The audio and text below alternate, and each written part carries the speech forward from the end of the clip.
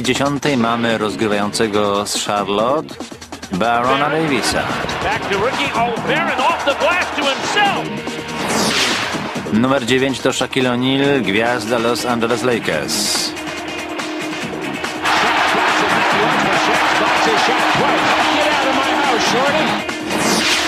Na 8 jest Bonzi Wells z Portland. Bonzi Wells with a strong follow slam. Beautiful timing on up. And he liked it. Yes, he did. Numer 7 to jego kolega Arvydas Sabonis. Behind the back flip, what a pass! Unbelievable. The best passing center in the NBA. Right there, he showed it.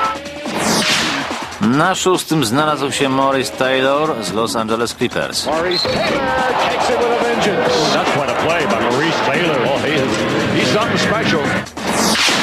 Na 5 miejscu mamy Tima Thomasa z Milwaukee Bucks. Oh, he gets Campbell in the end, jams it home, and he'll shoot a free throw. Tim Thomas explodes. Beautiful play.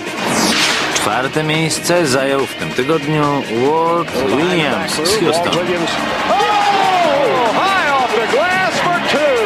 Oh, I saw a little sugar on that one. That was sweet. Oh. Numer 3 to Vince Carter, Toronto Raptors.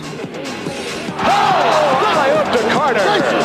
You can't talk too long because he's going to get the ball pretty quick and you got to stop so you can go. Oh, goodness gracious.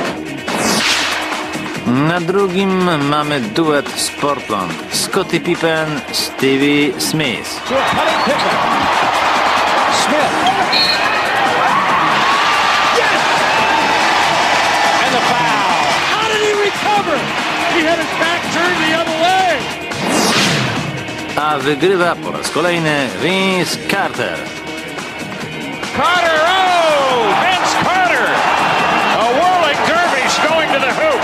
That's one of the best you will ever see. He did the complete revolution. To